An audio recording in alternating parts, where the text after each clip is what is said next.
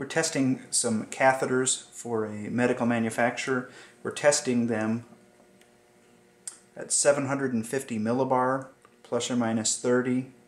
We're going to be testing them on channel 1. We are filling for 1 second, settle for 1 second, test for 1 second, and vent for 1 second. And we have set 0.75 as the reject level. Anything greater than that will fail as a decay. So hit the play, we will get ready to test.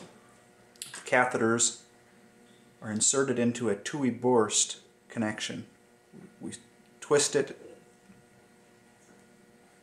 to get it tight. We connect it to the test port. We run the test. This is a good part. Take it off. Release the Tuohy-Borst. Put the second part in. We test the second part.